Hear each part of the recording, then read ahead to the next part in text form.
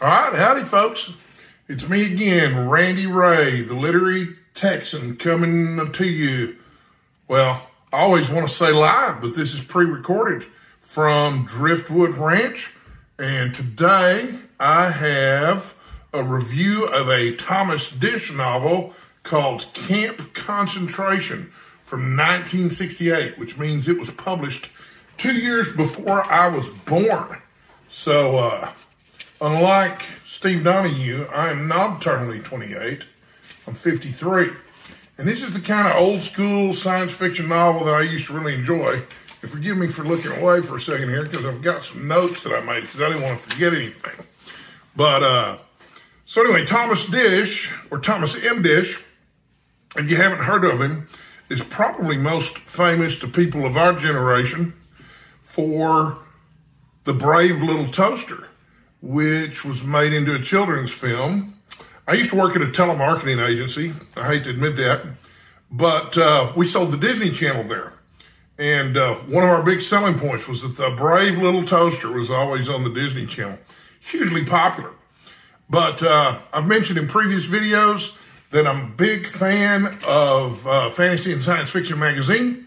One of the reasons that I'm a fan, that I'm such a big fan of the Fantasy and Science Fiction magazine is because it helps me find authors I might have overlooked and helps me find books to read. And that is how I came across Thomas M. Disch this time, although I was aware of him before. He was born in 1940 and killed himself in 2008. And I've been going back through Fantasy and Science Fiction magazines from 1982, which is the year my mother bought me a subscription. And I bought a year's worth of those. You know, my original copies are all gone now. So God only knows when and how that happened. It's lost in the feeble old memory. But there was a short story in this one called Understanding Human Behavior. And I wanted to read a little of this to you. The subtitle for the story is called Understanding Human Behavior, A Romance of the Rocky Mountains. And I thought this story was so delightful. But I'm just going to read this to you. He would wake up each morning with a consciousness clear as the boulder sky, a sense of being on the same wavelength exactly as the sunlight, innocence, bland dreams, a healthy appetite. There were glories that issued directly from his having been erased. Of course, there were some corresponding disadvantages.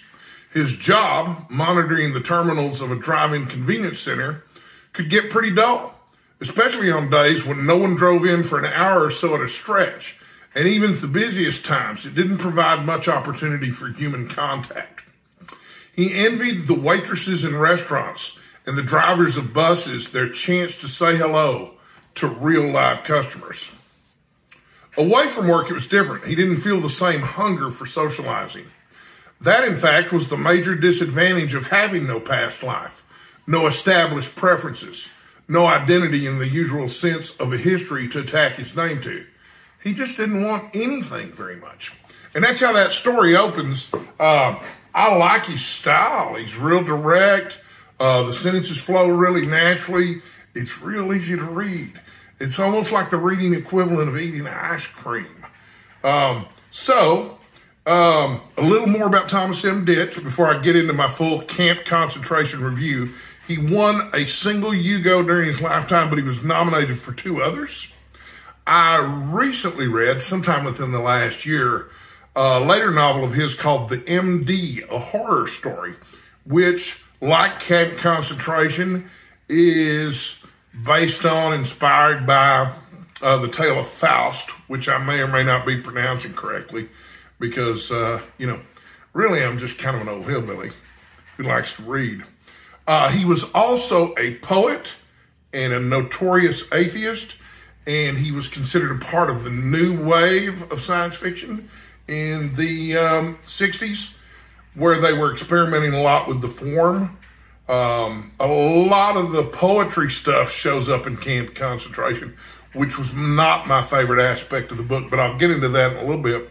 The most interesting thing about this book to me is that, I guess back in the day, a lot of these science fiction writers knew each other. So Philip K. Dick and Thomas M. Disch were friends, but if you know anything about Philip K. Dick, you know he was on amphetamines and was a little bit crazy.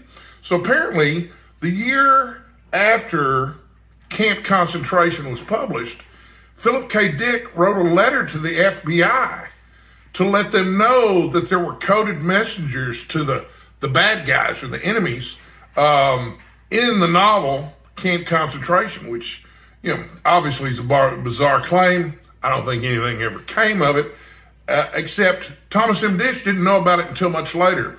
And I think at some point he got his revenge on Philip K. Dick by including Dick as a character in a short story and writing him in hell. So I don't remember all the details about that, but what a dubious claim to distinction right there. Your novel is the subject of a letter from Philip K. Dick to the FBI. Anyway, this is an old copy of this book. This is from 1968, and I figured that out. That means this book is 55 years old. So I was reading it the other day, and I'm not particularly hard on books, I don't think, but suddenly this part of the book and this part of the book came off, and the only part of the cover that was still intact was this little centerpiece here. And God knows that didn't last long. I'm a big, beefy guy, and I guess I'm fairly strong and don't know my own strength, but it just tore right off. I repaired it with Scotch tape. I don't know if you can see that on camera or not. Maybe you can, maybe you can't. But anyway, I don't even know if that's the appropriate way to repair a vintage paperback, but I'd rather have the cover on than off. So, let me tell you a little bit about this book. It was originally serialized in a British science fiction magazine called New Worlds in 1967. And this would be a very appropriate novel to serialize because it is written in the form of a journal. The main character and the narrator, the character writing the journal, is Louis Sanchetti, who is imprisoned because he's a conscientious objector. In the universe of this particular novel, Robert McNamara is the president. There is a war going on, and conscientious objectors go to prison. So the novel takes place as his diary, and it includes quite a bit of poetry. The narrator is a poet and an author, so they've included quite a bit of his poetry in here. A lot of it was really above my head, to tell you the truth, as far as the poetry goes. There are sections in the book where, spoiler alert, okay? I don't know how to review a book without spoiling some of it anyway. But the main character is writing a journal, but at some point he starts to get really smart. Some of the other characters start to get really smart because there's an STD that's got a mutation that they've injected these prisoners with, which make them incredibly smart. And they're trying to find a military advantage by making these inmates really, really smart. The problem with it is that 9 months after they're injected with this STD, they die. That's their lifespan. So you get to be super smart, but you trade in the rest of your life for it practically. And most of the Faust references, I understand, come from Dr. Faustus by Thomas Mann, whom I haven't read. But, that's the wonderful things about books. When you learn a little bit more about a book, suddenly there's another book to read. But, I would also like to read part of this to you just to give you an example of the writing style. And this is from the journal. It's fairly early in the book. It's on page 19. June the 2nd. I am being held prisoner. I have been kidnapped from the prison where I, by law, belong, and brought to a prison in which I do not belong. Legal advice is denied me. My protests are ignored with maddening blandness. Not since the playground tyrannies of childhood have the rules of the game been so utterly and arrogantly abrogated, and I am helpless to cope. To whom shall I complain? There is not even a chaplain in this place, I'm told. Only God hears me now, and my guards. In Springfield, I was a prisoner for a stated reason, for a fixed term. Here, wherever that may be, nothing is stated. There are no rules. I demand incessantly to be returned to Springfield, but the only answer I receive is to have waved in my face the slip of paper that Smead signed approving my transfer. Smead would have approved my being gassed if it had come to that. Damn Smead. Damn these new anonymities in their spiff, black, unidentified uniforms. Damn me for having been fool enough to place myself in a situation where this sort of thing can happen. I should have been foxy like Larkin or Revere and faked a psychosis to stay out of the Army. This is where all my effing, I'm editing there, prissy morality gets me. Effed. Editing again there. What caps it off is this. The aged mediocrity before whom I was regularly brought for interviews has asked me to keep a record of my experience here, a journal. He says he admires the way I write. I have a real gift for words, this aged mediocrity says. Ye gods. For over a week, I tried to behave like a proper prisoner of war, name, rank, and social security number. But it's like the hunger strike I attempted way back when I was in the Montgomery jails.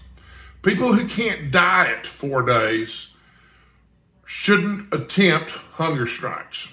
That's me. So here's your journal, aged asshole. You know what you can do with it. Anyway, I thought that was a good example of his writing. It's a good book, but it's not a great book. I like the MD, A Horror Story, more. It was written much later in Thomas M. Disch's career. So one would have expected him to have grown as a writer over that time. But, you know, it's a great book. The emphasis on alchemy and the twist ending was really entertaining. You know, it's definitely something that's worth reading if you like that era of science fiction. Thomas M. Disch, probably a better writer than most. And that is my camp concentration book review. I have more book reviews coming because I've been reading. I haven't felt well enough to make videos, but I have gotten some reading done. Anyway, thanks for watching. And again, I'm Randy L. Ray, the literate Texan. I'm not wearing a hat today, but I do have some nice mad scientist hair going. And if you watched all the way through this, I'm extremely grateful. Hope you got something out of it, and I will see you soon, I hope.